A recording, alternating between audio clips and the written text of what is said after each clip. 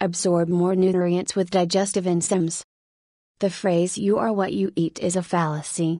The truth is you are what you digest, and digestive enzymes are key to both better digestion and nutrient absorption. Surprising as it may seem, up until relatively recently, little was known about how your digestive system actually works. Today, there's a growing incidence of illnesses that, when traced back to the source, appear to be linked to nutrient malabsorption due to a lack of digestive enzymes. The Chinese proverb, "He that takes medicine and neglects diet, wastes the skill of the physician," may not quite be as true as we like to believe. Oftentimes, good nutrition on its own isn't the only issue involved in maintaining good health and avoiding illness. What are digestive enzymes? The role of digestive enzymes is primarily to act as catalysts in speeding up specific, life-preserving chemical reactions in the body. Essentially, they help break down larger molecules into more easily absorbed particles that the body can use to survive. Needless to say, an important role in digestive health.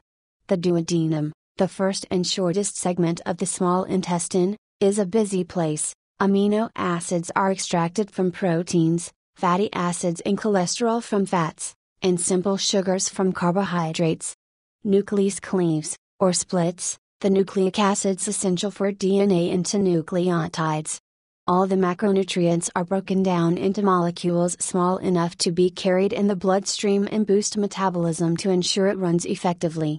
Micronutrients, if they haven't already been cleaved in the stomach acid, are released and transported into the bloodstream, too. The pancreas produces bile salts or acids, which comprise water, electrolytes, amino acids, cholesterol, fats and bilirubin, and these are all sourced from the liver via the gallbladder. It's the cholic and chenodeoxycholic acids that, when combined with the amino acids glycine or taurine, produce the bile salts themselves. The bile salts break down fats in food to enable the lipase enzyme to reduce further. 2. In regard to mostly sugar metabolism, intestinal enzymes include the following key, but complicated, processes. 3. Aminopeptidases degrade peptides into amino acids. Lactase, a dairy sugar, converts lactose to glucose. Cholecystokinin aids digestion of proteins and fats. Secretin, as a hormone, controls the secretion of the duodenum. Sucrase converts sucrose to disaccharides and monosaccharides. Maltase converts maltose to glucose. Isomaltase converts isomaltose. Dealing primarily with fats and amino acids, pancreatic enzymes include 4. Lipase converts triglycerides into both fatty acids and glycerol. Amylase converts carbohydrates into simple sugars. Elastase degrades the protein elastin. Trypsin converts proteins to amino acids. Chymotrypsin converts proteins to amino acids. Nucleases convert nucleic acids to nucleotides and nucleosides. Phospholipase converts phospholipids into fatty acids. Digestive enzymes aren't just beneficial, they're essential. They break down food into amino acids, fatty acids, cholesterol. Yes, it's important to have cholesterol, simple sugars and nucleic acids, which help make DNA. A 6-step process, starting with chewing, triggers a domino effect and firing off mechanisms and secretions. 1. Salivary amylase released in the mouth is the first digestive enzyme to assist in breaking down food into its component molecules, and that process continues after food enters the stomach. 2. The parietal cells of the stomach are then triggered into releasing acids, pepsin and other enzymes, including gastric amylase, and the process of degrading the partially digested food into chyme, a semifluid mass of partly digested food, begins. 3. The acid also has the effect of neutralizing the salivary amylase, allowing gastric amylase to take over. 4. After an hour or so, the chyme is propelled into the duodenum, upper small intestine, where the acidity acquired in the stomach triggers the release of the hormone secretin. 5. That, in turn, notifies the pancreas to release hormones, bicarbonate, bile and numerous pancreatic enzymes, of which the most relevant are lipase, trypsin, amylase and nuclease. 6. The bicarbonate changes the acidity of the chyme from acid to alkaline, which has the effect of not only allowing the enzymes to degrade food, but also bacteria not capable of surviving in the acid environment of the stomach to break it down further.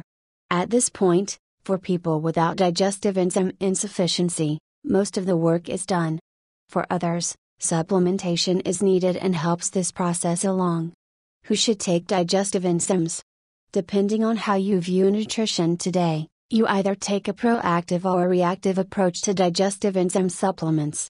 On one side of the coin, if it ain't broke, don't fix it, right?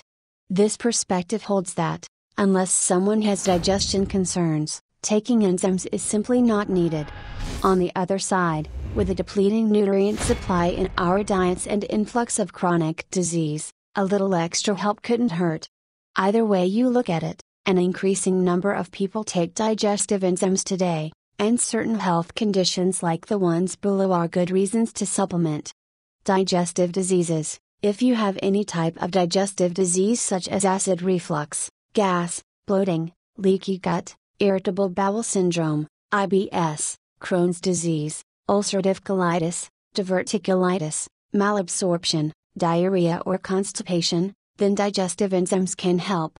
Digestive enzymes can take stress off of the stomach, pancreas, liver, gallbladder and small intestine by helping break down difficult to digest proteins, starches and fats.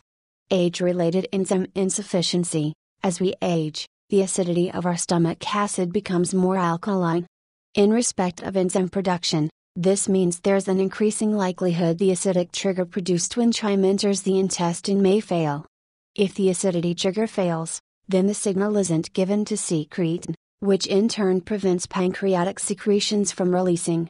Concurrent illnesses aside, as we age there's increasing suspicion that digestive problems may result from either low stomach acid or enzyme insufficiency in the elderly, which could be what causes acid reflux.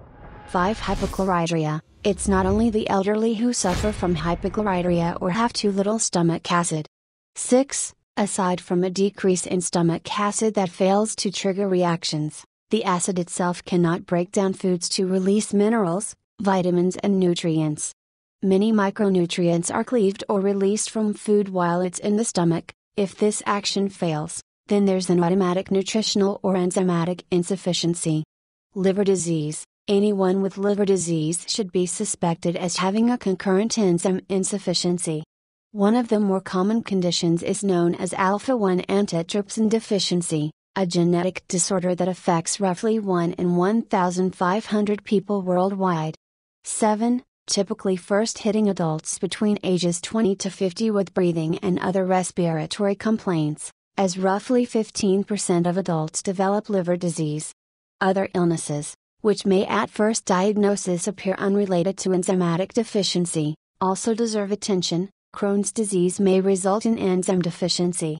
Iron deficiency or vitamin B12 deficiency may suggest that the digestive process is failing to cleave these nutrients from food.